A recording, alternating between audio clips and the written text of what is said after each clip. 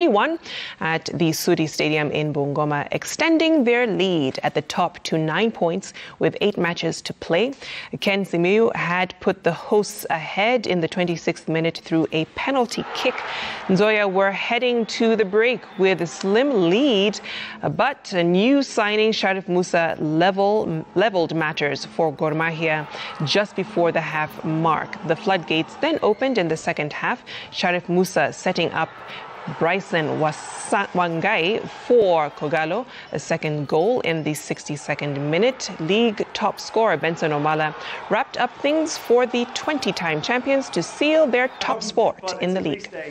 So, look, we've just got to keep picking up the points, okay? It doesn't matter if the gap is 1 point, 10 points, 20 points. You've got to go out there and be professional and keep picking up the points. Obviously, the games are running out for our rivals, but look, there's 8 games to go in the season.